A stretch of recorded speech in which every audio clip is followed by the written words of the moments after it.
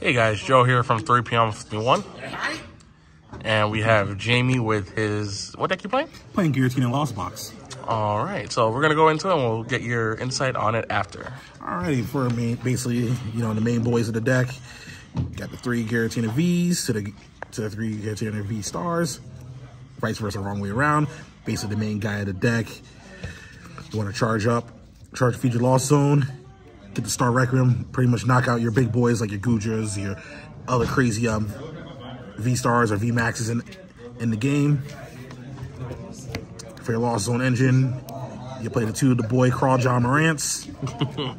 Yeah, you got your 3 Confies. You can always, if you open with Confi and VIP Battle Pass, you basically win. And the one Sableye for the late game push.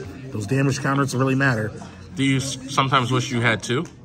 Sometimes 2, but I honestly, I only pulled this play off like once, and that's because it was a really grindy game, and I was just digging really deep just for extra damage so I can buy time to get to clear through the damage for a Cormorant. But honestly, I think 1's fine. Sounds good.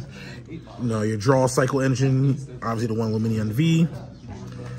It's always good. Radiant Greninja, best card in the deck. And then Oranguru, I actually added this in last week, and because I didn't run it my first week back at locals, because this is my second week back, and this card's actually really good because you just go through your plays with your flower selecting, use your Oranguru. If you have another flower selecting to scoop up again, just thins through your deck. Helps you thin through your deck pretty good. I will say a play I did like that you did today was you had VIP battle passes that were dead in your hand, and you actually used it to put it back to get rid of it into your Lost Zone. I thought that was a really good play. Yeah, just really good. If you want to use your Lost, if you want to make sure your Lost Zone fodder is worth value. Supporters, obviously, best card in the deck. Of course, Experiment probably might be the best card in Pokemon right now. I think it's just really good. You can play it in anything. Just look at top 5 cards. You get 3. It's just pretty much free. Yep. It's a free card. It's so free. Pokemon Catchers, aka Boss's Orders. 2. Might want to run a 3, but honestly, 2's fine. Supporter counts doesn't really matter as long as you just draw into your choruses. 1 Marnie. I actually, honestly, 2 weeks ago, I actually played myself because I thought this card was N. And I shuffled my whole hand in the deck instead of shuffling my hand, put it on the bottom of my deck, then draw. So I actually got the DQ on that, and I thought I actually won. I ended up winning the game ultimately because I just misread the card. So I caused myself to go 500 again, back-to-back weeks, just because I can't read. So Marnie is actually a really good card if you know how to read. And then 1 Roxanne, I actually finally pulled off the Roxanne. I had a late game, and then I needed a late game push. I just needed to dig deep, and the guy was already had the advantage. Just helped me get that Giratina play. Sounds good. Trainers, obviously, scoop up nets, cards, nuts, comfy. If you open up with at least 2 and a battle pass, well, you get 2 Confies on the board, you're instantly get the Cormorant plays off. 4 Mirror Gates, I thought this card was terrible, but honestly, I realized how busted this card really is, especially if you know how to manage your energies. You basically just charge up your Giratinas. This is how you accelerate your Giratina plays right here. VIP Battle Passes, I play 3. Thought 4 was too cloggy, but 3 is actually just consistent enough. You can open up with it. Once you get it off, it's basically you basically won the game, and the rest is basically discard fodder or Lost Zone fodder. Quickie Balls, you play 3.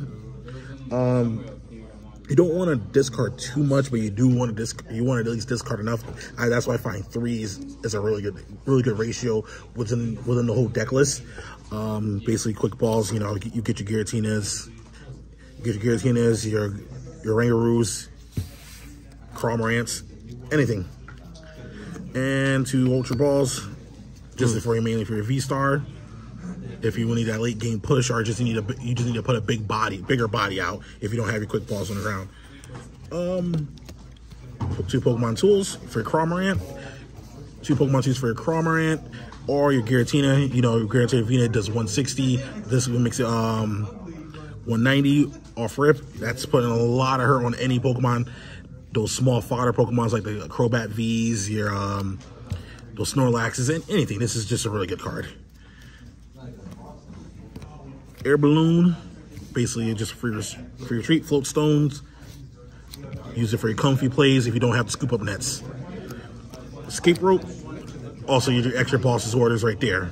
Basically your boss's orders. And then my one splash of Lost Vacuum. I think this is really good against the mirror match.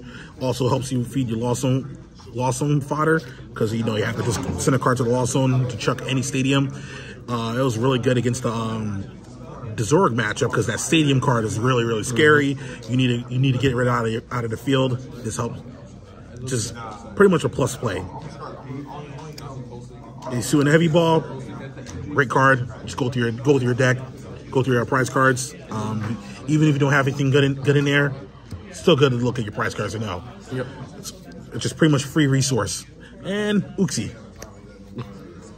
One Ordinary Rod. I did not know how really good this card actually was. I thought it was you pick one or the other and that's it. And I realized you could do both. So, you know, when it's a crazy super rod. It's like, this is a really like +1 super rod. It's a really nutty card. And like, you know, you go through your Greninja plays, you're digging through late game, you get this. But honestly, I hate seeing it in the opening hands, because like if I have to go through flower selecting or even chorus plays, it's just kind of dead. But like, it's amazing late game. And the one training court, just because it's always live. It's always live with Greninja. And I got the big gold one. Yeah. And then for energies, I'm not cool enough to get foil energies. So 4 psychic, 4 grass, 2 water, basically 10 energies. Got to manage your energies at all times. That's why that's manage your energies at all times. Going to make sure you at least have 3 and 3, mainly to at least play through the game, because these water energies are useless once late game. So if you have a way to get these water energies in your hand for discard fodder, it's really good, or really good for Lost Zone fodder. You want to see, so you want to make sure these things are gone. These things are gone, but because you want to make sure you want to use your resource on your grass and psychic energies. Are there any matchups you feel like this deck has a little difficulties with? I'd say the Goodra matchup. Since Goodra is just too big. It's just really too big. I feel like it can compete with pretty much like the Palkia matchup, the mirror match. As long as you out-tempo your opponent, you can basically win. Usually the slower Arceus decks, the non-Palkia Arceus decks, you can basically win. And then really play much against like the other smaller rogue decks yet. But I feel like this deck can compete. It's just only main problem is it's just damage output. If you can't put enough high damage output, it's you're basically struggling to keep up, because you know the Goodra deck is pretty much really good, and it could just outgrind anyone. It can just outgrind anyone, because Goodra is such a big card. It's just so thick. It's a thick dino. Outside of that, this deck's honestly, if it was like in a format that's a little more slower paced, not even slower paced, but less high HP count Pokemons, this deck would be really good. All right, one last question. I know a lot of decks are playing 4 Path to the Peaks. Is there a reason why you're only running 1 training cord? Is it mainly because you see it so often you feel like you don't need it yourself? Yeah, pretty much. I've seen people, if I'm going to run into the Path to the Peak, I'm just going to, I guess I'm just going to have to suffer. No, you're going to utilize it, because you guys, most decks usually play it. So yeah, I figure you can put space in for other stuff. I can put space in other stuff, and then also like, you're going to see it anywhere. You're going to get it. You're going to see it anywhere, regardless. Everybody plays those cards. All right. And any last remarks you got? Thanks to the locals for helping me out. Thanks for Jewel and Joe for helping me tinker the deck to this the most optimum plays. Bye. And yeah, subscribe to the channel, guys. We're back. We're back at it. Deck profiles, box openings, pack openings. We're back. Maybe some new content as well. Maybe some Let's Plays. Maybe some Nuzzlocks. You tell us what you want. And that's Jaime for 3P151, and we'll see you on the next one.